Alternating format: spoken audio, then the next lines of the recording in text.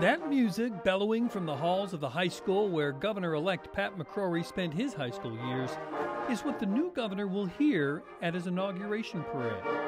New Governor Pat McCrory graduated from Ragsdale. He invited us to come play for him. One more time. The Ragsdale band got the invite just before Christmas break. Now it's up to them to be ready. 22, ready? They seem to be pretty excited.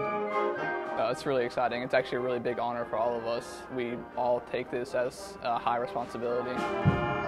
Start there. Andrew Oldham's the band director, and he says they do go on a lot of trips and compete in competitions, but this is different.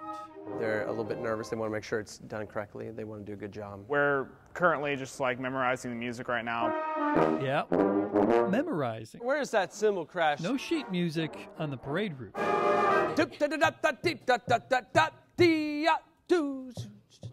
Then you pull back right there. Let's go again. We just got this music. We have to prepare it with this amount of time. It's definitely pretty challenging. And they have a week to make sure they have the music perfected. Stop.